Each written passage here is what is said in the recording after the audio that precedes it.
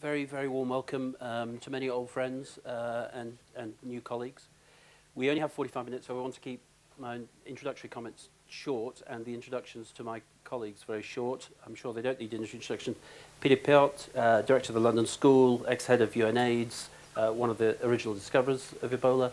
Jeremy Farrar, Director of the Wellcome Trust, global charity with about $30 billion, $1 billion to give away a year, and a background in emerging infections, last 18 years in Vietnam. Tom Frieden, Director of probably arguably, in my view, the most respected public health agency in the world, Director of the CDC. Infectious disease epidemiologist with a long background in tuberculosis and many others. So we are the panel. I want to try and frame the discussion to begin with, which we will have between the three of us, and then I want to spend as much time as we can opening it up for discussion, both to you and the audience here and worldwide to the social media audience who will be sending in questions. And to frame those questions, what we've been asked to address is what are the most important changes, and that's the very important word, changes needed to improve global health security. There will be many discussions around Ebola, of course, in this World Economic Forum, and I don't want to focus solely on Ebola, but we cannot talk about this without putting it into some context of Ebola. But I think we have to look at it in the context of the last decade, which has been a decade in part defined by emerging infections. I was very involved, too closely involved. Carlo Urbani was a very good friend of mine who died of SARS almost just over a decade ago now. But it's come through a series of many, many epidemics in that time. These are not rare events. And whenever they happen, regionally or globally, they not only cause the devastation of the epidemic themselves, but they have a longer effect on the social structures and health beyond the individual disease we're talking about. So the first is the epidemics in the context of other emerging infections and non-endemic infections, and also with the rise of the non-communicable diseases. And how do we balance those? How do we better prepare and how do we better respond? And those two things cannot be divorced. We cannot just prepare. We have to learn how to respond. And you cannot do any of that without some discussion and debate and challenge about global governance. And there's many involved in that in this room today, and we'd like to hear from. And then finally, and we don't want this to be a bland session of discussion, how can we make the changes that could lead to a better global governance and a better ability to respond to the challenges we will inevitably face in the 21st century. I'd like to start off before handing over to Peter with a quote. The world was ill prepared for this or any other global public health emergency. A review was conducted and recommended sweeping reforms, strengthening health capacity globally, international reserve that could respond to epidemics, clear coordination amongst UN agencies and other partners, and a contingency fund to pay for it. That was written a decade ago around SARS. Ask yourself if we've done any of that in the intervening 10 years, and let's make sure we do those things in the next decade. So Peter, to pick up that challenge. Yeah, thanks Jeremy. And I could add that on a smaller scale, after the first Ebola epidemic in '76, I attended my first ever WHO meeting. It was in London, also the first time I went to the London School of Hygiene and Tropical Medicine. And there was also a whole plan was designed for epidemic preparedness. This was in January 1977, so last century. And we all know what happened. First, maybe a few words about Ebola itself. Together with the Swiss franc, this was probably the black swan event of the last 12 months. You know, that was totally unanticipated, and we could not have predicted on the basis of what happened the 37 previous years. And just two other points. One is that what we read in the newspapers today is that it's over, that there are more hospital beds than patients, and so on. And so don't be fooled by that. It's not over yet, and it's going to be probably a long tail and a bumpy road before it's really finally over. In other words, when the last person with Ebola infection has either died or has recovered without having infected anybody else, because that's what it will require. And that means that we need to rethink at this stage, go to the next phase. Now, what is new? And Ebola for me is an opportunity, as with every crisis. And we have to make sure that 10 years from now, we won't be able to sit here as even older men. I mean, I'm the eldest, and you're young. that we, you know, that we will have learned from it and that we are better prepared. And I think the global health context has changed in several ways. One, the what? I mean, there are not only epidemics, and there will be new infectious diseases, emerging diseases, and new Ebola and other epidemics will continue to appear, even if the you know, non-communicable diseases, chronic diseases, are the main causes of death and morbidity in the world. So we need to, you know, to make sure that we are far better prepared. Secondly, we need a new paradigm. It's actually mind-blowing that today, with Ebola, we still have the same kind of medieval approaches as we had in '76. Isolation, quarantine, safe burials. And they work to a certain extent. But one of the things I've learned from dealing with HIV is that you need a very comprehensive approach. You need, of course, prevention, you need cultural approaches, but you also should not neglect what modern technology offers us, both in terms of vaccines and treatment. And I wish we had been better prepared so that we could have tested them earlier, but also in terms of, let's say, sequencing and so on, to follow what is going on. And thirdly, we need better instruments, and we'll come back to that.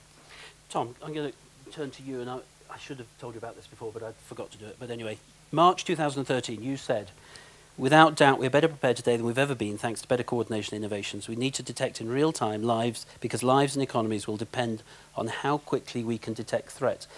Do you still think that is the problem, or do you think it's our inability to act having detected something? Where do we get this balance right? Fundamentally, there are three things we have to do. We have to find things quickly, respond effectively, and prevent them wherever possible. Any way you break it down, it comes back to those three things. And for each of those things, there's a lot more that's needed at the national level, where we need networks to monitor, at the global level, where we need a much more robust ability to assist when something exceeds national capacity, and also at the coordination level between not just public institutions, but also the private sector and others. So if you just go back to that triumvirate of find, stop, prevent, for each of those things, there's so much progress that we need to make and can make. It's within reach, but it's hard work. Some of it will require or be benefited by new tools. I think we'll have new diagnostics for Ebola within the next few months. They won't be perfect, but they'll be better, more usable in the field than what we have now, if things go as we anticipate they will. But still, you need a system to track. You need health care providers who are reporting to public health. You need a reporting system. You need a laboratory network to get specimens in. A few years ago, as a proof of principle of global health security in Uganda, we worked with the national government. We used some of the backbone that was established through the PEPFAR program, and we established a countrywide national network so that if an undiagnosed condition occurred anywhere, a motorcycle courier would carry the specimen to a hub. It would be transported overnight to the central laboratory. The central laboratory would be safely, accurately tested, and then the result would be sent by essentially a GSM printer and print at the local clinic and also print at an emergency operations center. This was not particularly difficult to put into place, but it required roads, overnight couriers, laboratory systems, trained staff. This is all hard work that can be done. It's within reach. In the Ebola funding authorization, which Congress just approved in the U.S., we now have hundreds of millions of dollars to begin to do things like this in more places.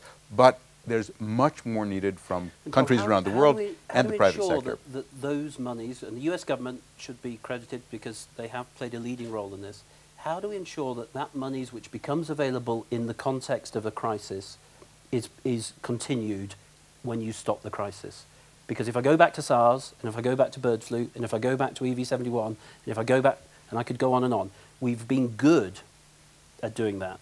What we haven't been good at is we've cut your budget, we've cut the WHO's. How do we ensure that politicians understand that you have to be in this for the long term? Well, it's obviously impossible to ensure, but there are a couple of things we can do to increase the likelihood. One is success. Success breeds success. So when you have examples of programs that are working, they tend to recruit more support for themselves. And the second is accountability. We don't currently have something like the Transparency International Index for global health security, but we need it. I'll come back to you in a second, Peter, but I'll push you on that one again, Tom. Success, you never get credit for things you prevent, because they weren't going to happen anyway.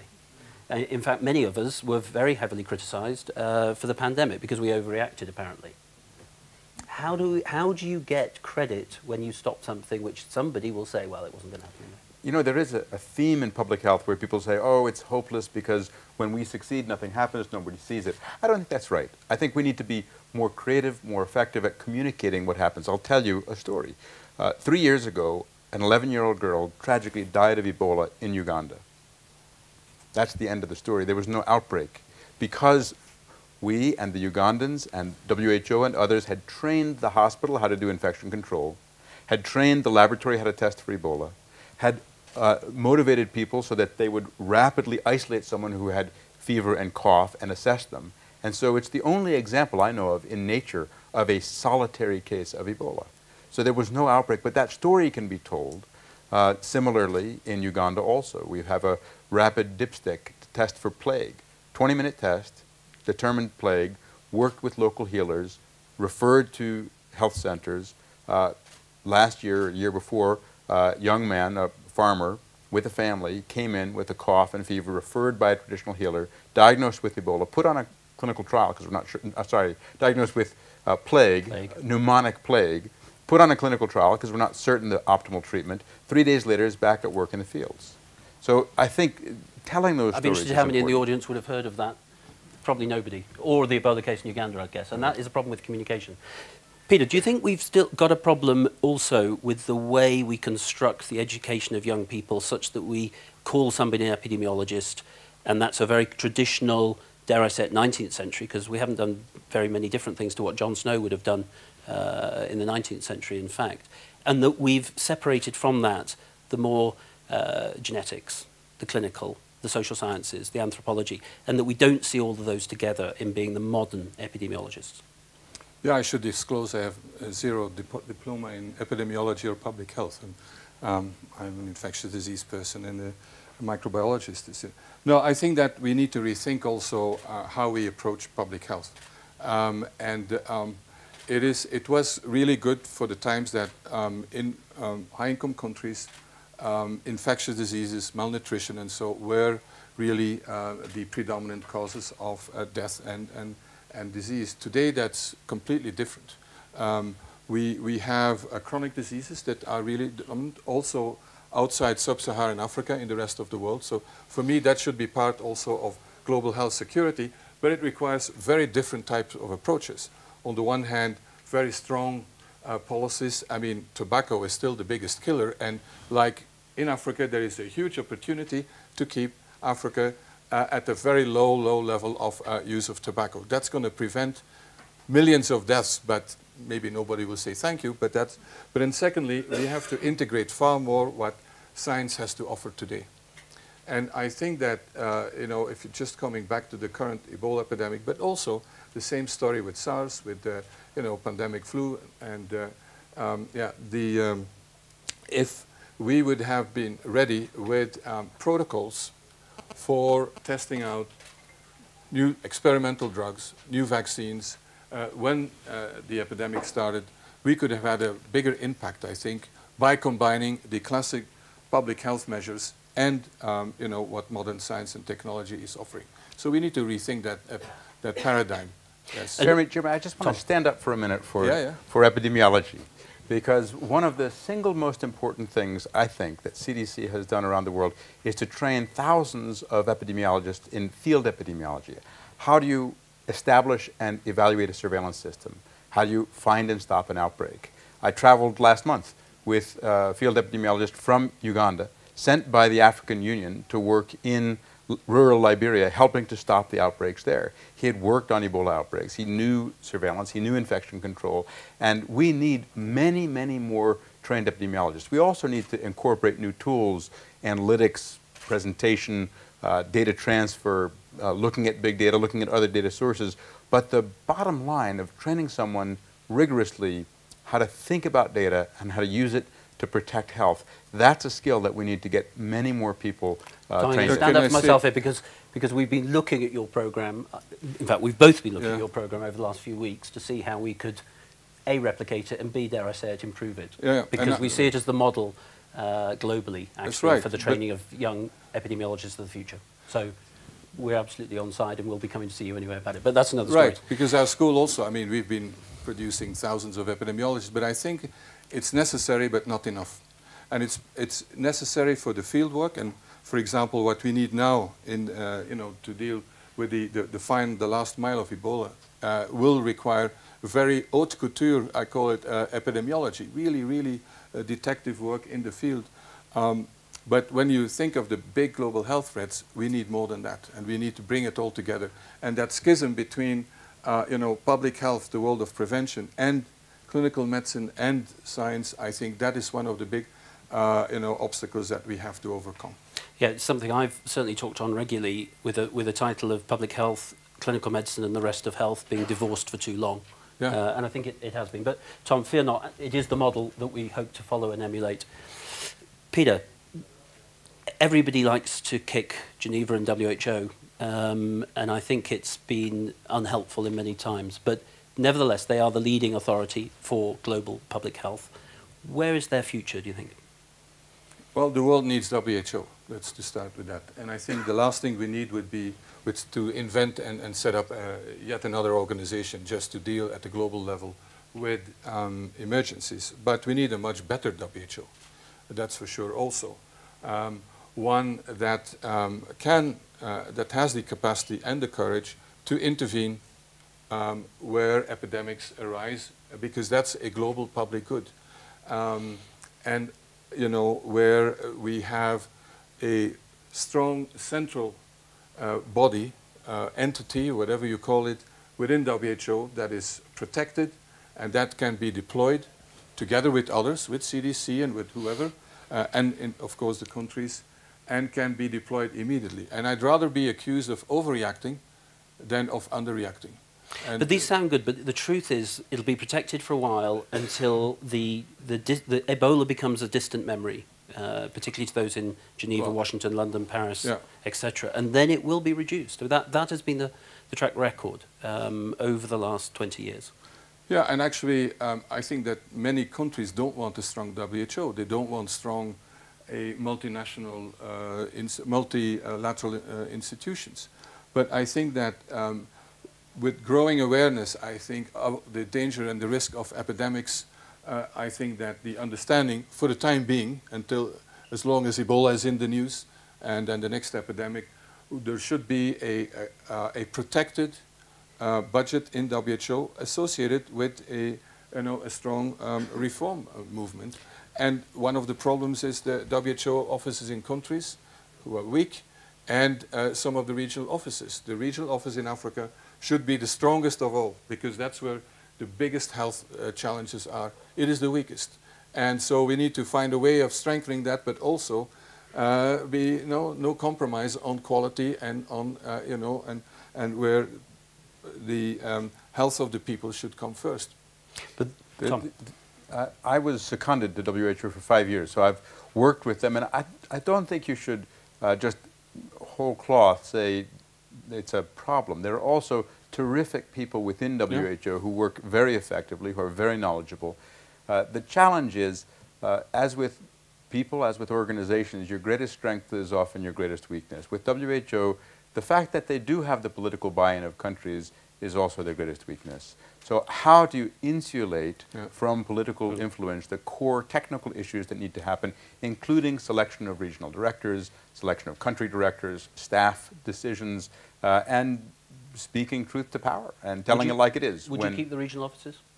I think they've either got to be greatly improved or their authorities have to be greatly reduced. Yeah, and this was a summary previously, either completely decentralized to very strong regional and national offices, or centralized. But the current hybrid doesn't quite get there in either. Just to put on the record, I am a very, very strong believer in global bodies, and an absolute believer in WHO being strengthened so that it can serve its purpose.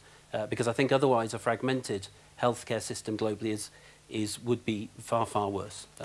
Yeah, but I think that in case of epidemics, you need a global approach, and it can't be, I mean, of course, the action is on the ground, one country or multiple countries, regional, but it is a threat to the rest of the world. And again, coming back to the notion of a global public good, that's why you need a central type of body that can intervene and that can do the analysis, etc.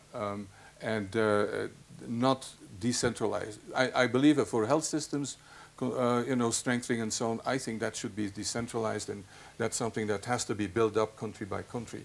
But epidemic preparedness is something else. You know? I agree with that. However, I don't think we should expect WHO to be able to do it all. No, no, right? no, no. It needs to have a coordination and an intelligence function, greater Yeah. capacity than it has now, more ability to reach into regions and countries. Yeah. But we need to build on entities like the Global Outbreak and Response Network Yeah. to bring in MSF, to bring in London School, to bring in CDC, to bring in other partners. The African Union has been phenomenal in West Africa. They've got 700 people there now. Close to 100 of them have been trained 2-year epidemiology But I think programs. I'm So right. they'll make a difference. Correct me if I'm wrong, Tom, but I think I'm right in those so-called non-state actors, which is not a term I like, but don't have any voice, certainly not on the executive board of WHO. They have no voice within the governance structure currently. At least they should have a voice in how to get things implemented and done, and they should be determinative in making sure it happens right. Okay, I'm going to open it up now. Questions on any subject, price of bread, epidemics, global governance. Yeah. If you could just introduce yourself quickly and then to whom you want to. I'm global shaper for Moscow Hub and board member of Mantis Diagnostics. We have actually developed a point-of-care plug-and-play device for blood tests, which give laboratory quality. So we think that technologically we are there for the rural areas of the emerging markets. The technology is there. We don't need, as Thomas said, the couriers, the roads. So the cheap technology is there. We can do it very cheaply. Now, then the second problem we had is the distribution partner, because in these places it may not necessarily be the healthcare partner. It might be, food distributor or even churches, organizations like that. What we're struggling with is that how to educate the population that they actually need to do those regular checks, how to raise awareness among them, because it's just something they have never done before. And that's something we cannot realize, actually. We cannot get it. I think this is a major problem because when the WHO, and I don't just talk about the WHO, it also applies to all of our organisations, was set up, the state itself was the deliverer of all things in many, many countries. That's no longer true. How do we reach out, Peter, how do we reach out to the non-state actors, the churches, the community leaders, the society, which is often actually delivering healthcare with nothing to do with governments? Well, in the case of AIDS, this has always been a given. Not always, in the early days, but that was because the state didn't want to be involved with AIDS. So we went to the non-governmental sector, or whatever, civil society, business, what have you. And it has not been without its problems. But there you build local coalitions, and in some cases that's more like church-affiliated organizations that are providing healthcare. In others, it's more for-profit business. It can be in the case of epidemics, MSF, just as Tom says. But I think that that's something that has to be, organized within countries. And then I think at the global governance level, we have the example of the Global Fund, where you have representatives, in this case of people living with HIV, NGOs and so on, and business.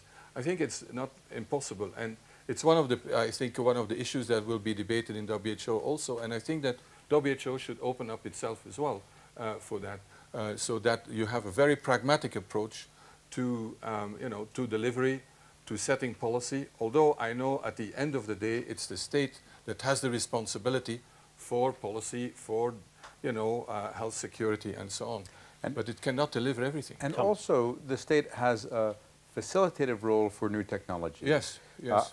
We've seen all over the world totally inaccurate technologies marketed to the poor, who pay top dollar for them and are not benefited by them. So the combination of technologies that lead to real health improvements that people can recognize, and a government infrastructure that, without impeding innovation, facilitates the delivery of reliable services in whether it's public or private. Yeah. Point. Thank you. I'm Gary Cohen with BD. I'm also a member of the board of the CDC Foundation. Simple question. You mentioned Uganda and Kenya, Ebola outbreaks were quickly brought under control. Nigeria, during this recent outbreak, I think in large part because CDC already had emergency operation centers there, partially funded by Gates or largely funded for polio, quickly brought under control, could have been a disaster. What needs to be done so Guinea, Sierra Leone, Liberia goes out of control? What are the fundamental things that need to be put in place? Who should fund it and who should implement it? Tom, do you want to start? I'll start. Get to zero, stay at zero. Get to zero by tracing every single chain of transmission, and that is the traditional epidemiology. It's a public health response. That means putting public health teams in all 62 of the subnational areas, breaking the urban areas into wards or units, and working really intensively so that every single case is tracked. In September, October, it was impossible. There were so many cases, it was impossible. But now, with the waters receding, you can see the streams, and then you can stop the spread. But that also means going into every forest community of Guinea to identify whether there are cases. That's where it came from. That's where it's got to stop. And that's going to be very challenging. Dealing with resistance means, on the one hand, providing good, sensitive, timely, respectful services. On the other hand, dealing with community perceptions or misperceptions of causes of illness. Having public health structures, having laboratory capacity, having treatment capacity, burial capacity when needed in every single place. We've seen tremendous progress in Liberia in the past couple of months. We are hopeful that we can see that kind of progress in Sierra Leone. But Guinea is a cautionary note because they've oscillated in cases. Yeah. You let up your guard and it comes roaring back. There's nothing there that I would absolutely endorse all of that. The only thing I would add to that is your only opportunity to change this and future epidemics in a different way are to conduct research during this epidemic. You cannot work out how to treat an individual with Ebola unless you do that research within the context of an epidemic, because there are no human cases outside an epidemic. You can't work out truly whether a vaccine is both safe and efficacious and effective unless you do that research during an epidemic. And this is a unique opportunity to ensure that we do everything that Tom just said, but in the inevitable future epidemics, that we do not have no access to decent diagnostics, decent treatment, so we change the communication around coming into a treatment centre, and we have vaccines that, at the very least, would mean that no healthcare worker dies of Ebola again. So I would just add that. Peter, do you want to add anything? No, I agree. Yeah, and then... Seth Berkeley-Gavi, a comment and then a question. I couldn't agree with you more about ring fencing, infectious disease, funds.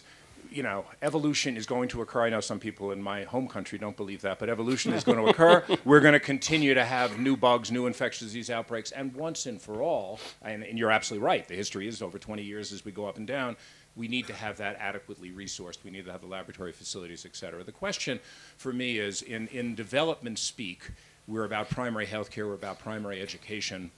Critical to this is getting graduate education, strong universities, strong research institutions. So Mali is another country that, you know, has a vaccine testing unit that has a really good set of scientists, and they played very importantly in this. So how do we shift the mindset to say, you know, yes, we have to have primary healthcare, university healthcare, et cetera, but we also need to have in parallel very strong local institutions with high-level people and the incentives in place, you know, to be able to keep them, because otherwise, you know, we're going to fly in and fix things and fly out again, and that's a problem. Yeah, huge.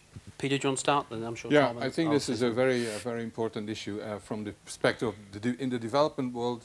When it comes to education, was first everybody primary education, and then secondary education, and tertiary education, and this kind of institution is kind of a private luxury type of thing, and particularly for sub-Saharan Africa, as long as there aren't institutions that are producing the intellectual property lawyers, the engineers, not only, I mean, all the other professionals and so on, it will risk to remain an extraction economy or, you know, cash crop economy and won't be ready. And I think the example of certainly East and Southeast Asia is that shows that the other way is possible.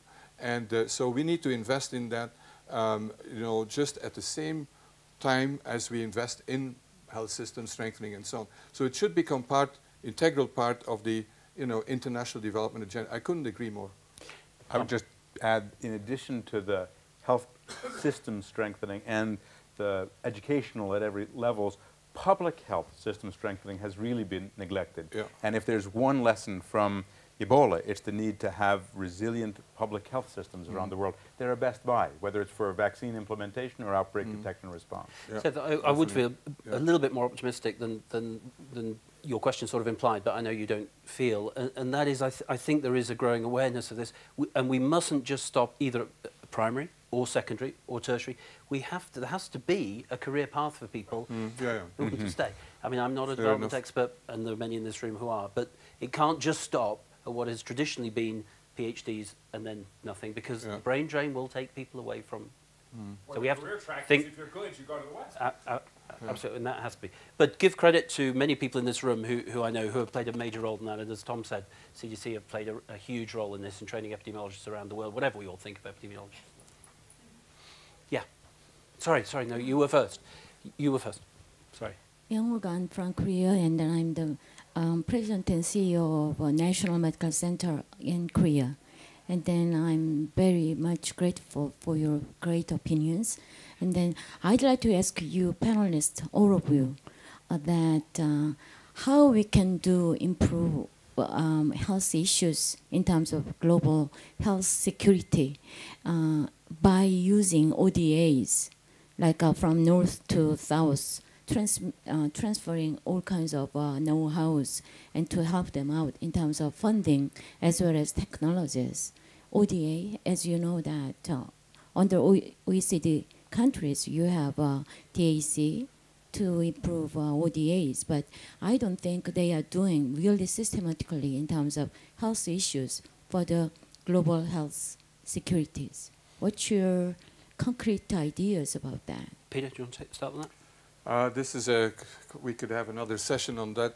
Has ODA improved actually the health of the people in the world, in low and middle income countries? Overseas official development assistance. Thank you for the question. So, when you look at where the fastest and the greatest improvement in health has occurred, it has occurred in countries that have basically not benefited that much from this development assistance, particularly in Asia and in Latin America.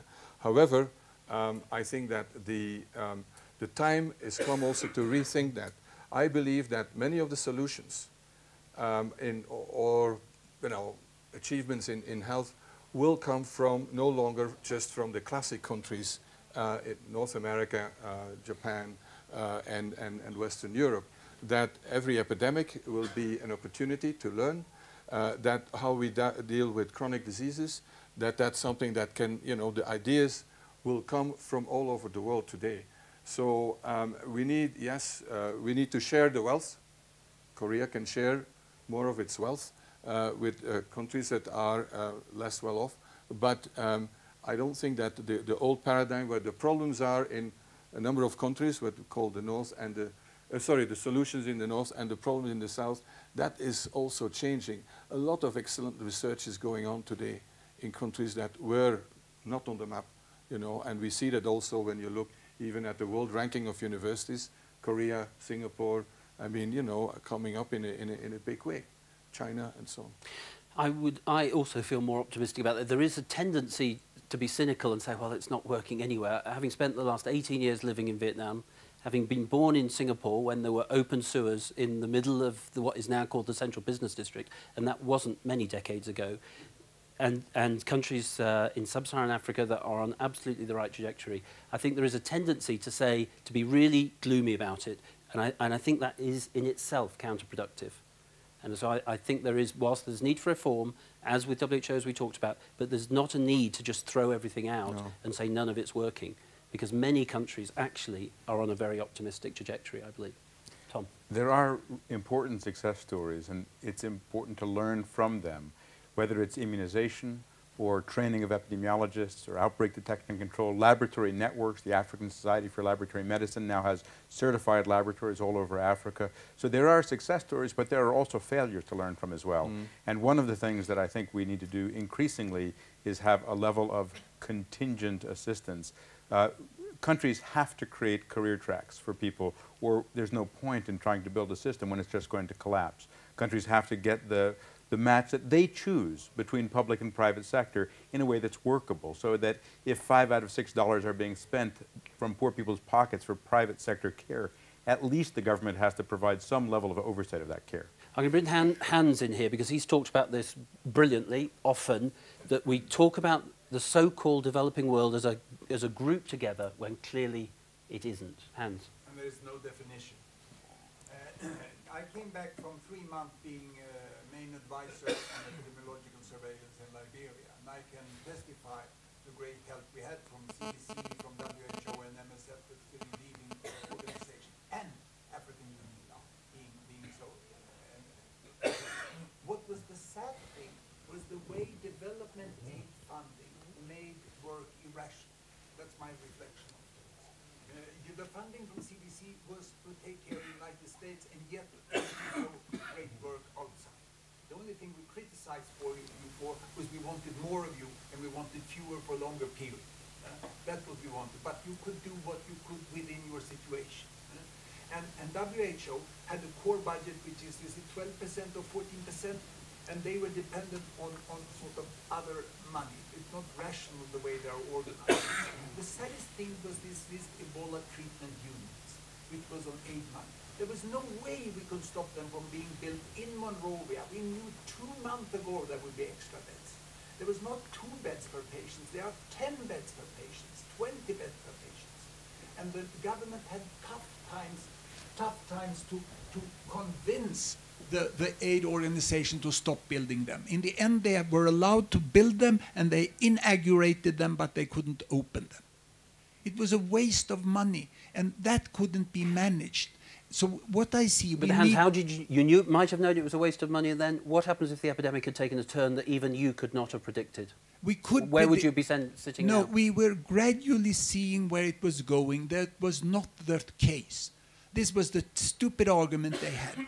The problem we had with data was that data were used for 2 purposes. Numbers were needed to be reported and communicated, mainly in the rich end of the world, and they were used for research papers, some which were useful, other which was not necessary. But data for management, we had very little. And we presented the data on the table. They just didn't want to listen because they already had the money. And probably the contracts were already written, so they had to be constructed. It was very difficult to have the data to work in a managerial way, and to swap from this crisis management down to exactly what you say now, the finest and best epidemiologists, to what we need is Jon Snow. We just need new Jon Snows who do it in the same way and really understand it. So I would think that this control, the control is, it has to go out of aid money. It has to be global security money that secure this over the years into the future. Aid money is too unreliable. If somebody could pinch the microphone. I just would say, while the next person is asking, the biggest challenge in Ebola was how fast things changed. I went in August and September. Within 1 week of leaving, things were dramatically different. I went end of December. Within 1 week of leaving, things were very, very different. We had got, just before, after Tom was there, Peter and I were there, and it was dramatically different from when Tom was there, only actually I think 10 days before we were there. Yeah. So this preferably not Ebola, but it could. Actually, it's, okay, so here's my question. So I'm a little haunted by the fact that it was 40 years when you were first, when the global health community was first talking about Ebola, and we didn't do much. So I guess my question is there another virus that the global health community is thinking about at this moment that hasn't captured our attention and that we should be thinking about to get ahead of the curve? I think we would all have a list for that. The list, I actually don't think the list is huge, to be honest. I think we'd all start with flu. But there is a list. We would all start with flu. And we would all start with flu. And I hate to go back to Donald Rumsfeld, but of course there's the knowns and there's the unknowns, and there are, in my view, a relatively small number of knowns that we do need to learn. One of the lessons, and one of the lessons for me, hate to mention Ebola again, is the demonstration that once you've got a vaccine on the shelf, don't just wait at the non-human primate level, make sure you've got the safety data if you're likely to want to use it. So the list for that is not that extensive in my view. Tom, absolutely agree. Flu for me remains the big number one, but I could give you a list of others. And who knows what the next HIV will be? And who Or knows the how next SARS. different the world would be today if we had recognized HIV decades ago and had containment. And it's not only new organisms or microbes, but also untreatable, I mean, multi-resistant microorganisms. And we that's have not part talked of about it. drug resistance, and in my view at least, drug resistance has to be put into the same category as the emerging infectious diseases. In my view, it will be the most important emerging infectious disease of the 21st Absolutely, century. and the triumvirate of risk is bioterrorism, because unfortunately the great tools we have that allow us to do things for good also would allow bad things to be Where do done. you stand on gain-of-function studies, Tom? Well, it's very clear that they have risk, and it's not so clear what the benefit is. So I would say there are times when they should be done very, very carefully, but that risk-benefit ratio is something I think we have to recalibrate. Because one of my the reason I asked that, one of my worries, gain-of-function studies is where you change a pathogen so that it makes it more transmissible, more virulent. My worry is the global capacity for conducting surveillance at the level we think it should be, and even at today's level, I'm not convinced that's sustainable when we have to respond to every single flu H7N9 in China at the moment. We've got no idea if H7N9 is going to be a global threat or will just remain a relatively minor avian influenza that infects a few humans. And I think understanding the biology of that becomes critical. I don't disagree with Tom's risk-benefit discussion. Sir, and then come to you. In the case of Ebola, there's no vaccine. And in the case of influenza... Better just introduce yourself to... All right, I'm just Tachi Yamada. Tachi Yamada. I'm with Takeda Pharmaceuticals. In the case of Ebola, there is no vaccine. In the case of influenza, there was a vaccine. And this raises a question of global governance, because the vaccine that was available was basically nationalized in every country that produced the vaccine. Therefore, nations acted in their self-interest, not necessarily in the best interest of the world. And how is that prevented? I'm afraid with only 2 minutes left of this session, it's going to be awfully challenging, but just I was very, very involved in which goes back now 8 or 9 years around the, as portrayed, the Indonesian Ministry of Health opinion, why should we share our flu viruses when you'll just sell us back a vaccine at cost price? I don't even within international health regulations and within the contract that was organised post-bird flu, I'm not sure still we've got that right. And that inevitably countries will go back to national interest when the threat really hits, inevitably. And that's where global governance comes in. We'll take the last question. Coming back to the issue of surveillance, getting to zero, sorry, Dr. Annie Sparrow, I'm from Mount Sinai Hospital. There are parallels between the appearance of Ebola in West Africa and the reappearance of polio in Syria.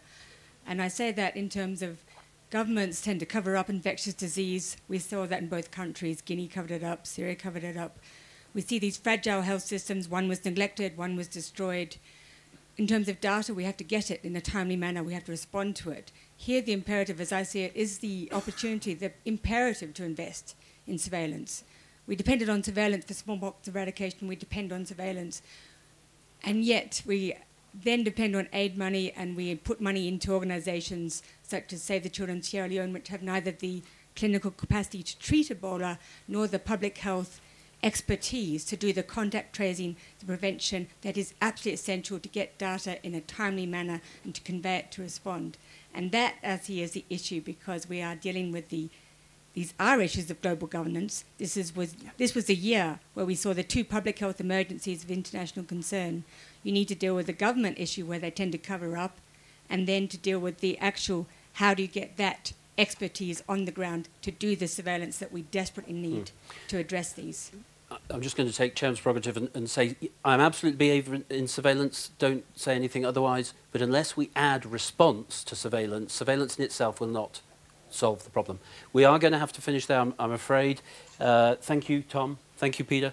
And the audience here, I'm afraid we didn't go to the social media audience.